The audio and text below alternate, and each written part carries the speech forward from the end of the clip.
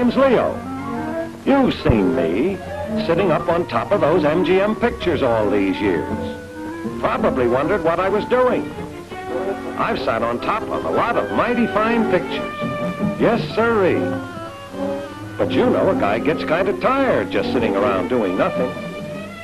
So one day I went to the boss, and I said, "Boss, either I get into one of these pictures, or you get some other fella to sit up and..."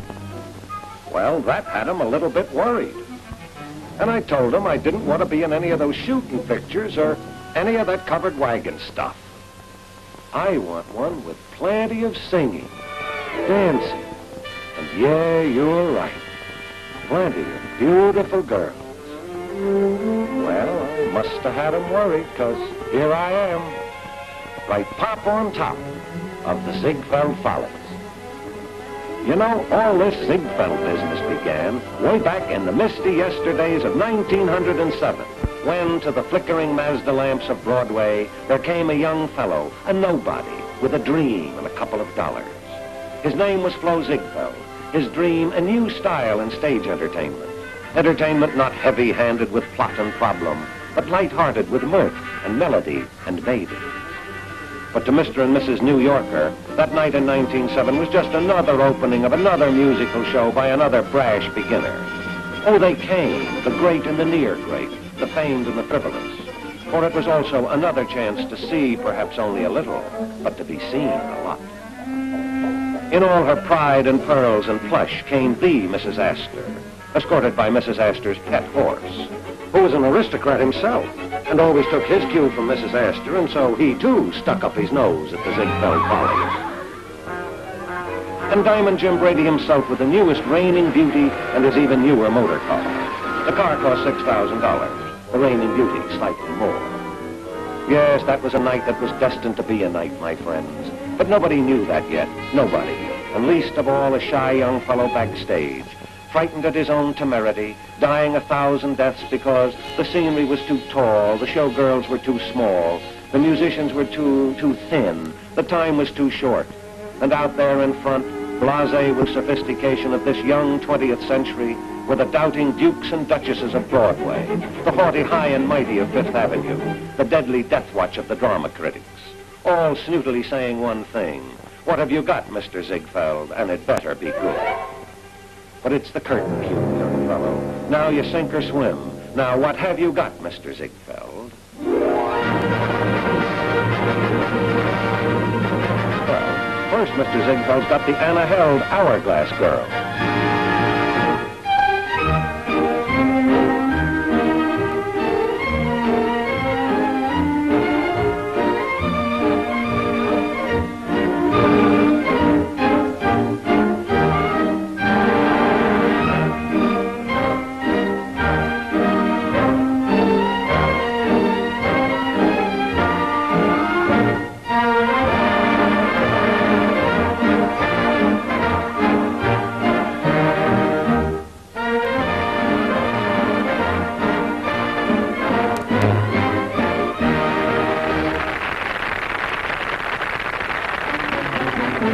Yes, Flo Ziegfeld did have something that fateful night. A show that was to be born again every year as the new Ziegfeld Follies, and destined to bring into our language those exciting 3 words, the Ziegfeld Girl. Soon Ziegfeld was famed as a magician of feminine beauty. From all over the country came hundreds of lovely girls, each to beg him for the touch of witchcraft that would make her that fascinating phenomenon, a Ziegfeld Girl. For the man was a genuine connoisseur of beauty. He had a gift for recognizing fresh young loveliness, even when it had not yet bloomed. And when he found what he wanted, he would bring it into blossom, glorifying it from head to toe, until, like the Follies itself, the Ziegfeld Girl became a legend in the land. A Ziegfeld Girl was always more than merely a pretty girl. She had more than merely a pretty face and a slim, graceful figure draped in an exciting costume. She was an individual, a personality, a thing from out of this sordid world, a symbol. As long as she lived, whatever else she did, she would always wear that regal title. She'd always be a Ziegfeld Girl. A star herself among those other shining stars in Ziegfeld's golden galaxy. The kings and queens of song and dance and lilting laughter. Stars like Marilyn Miller,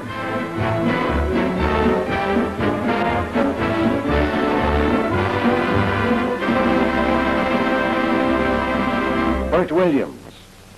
Nah, he never done nothing to nobody.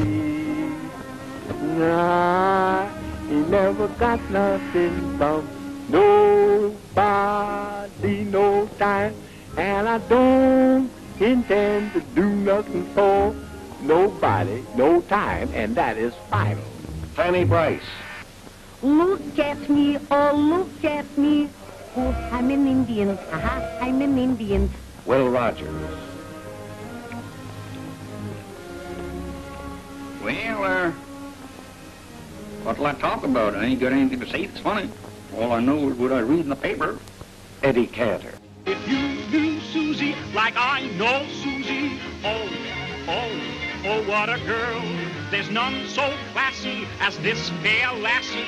Oh, oh, holy Moses, what a chassis. We went riding, she didn't balk.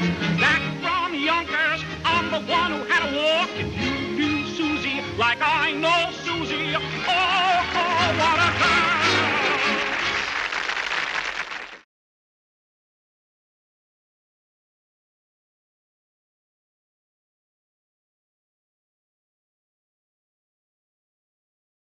And laughter became a tradition unsurpassed in the world of magic make-believe.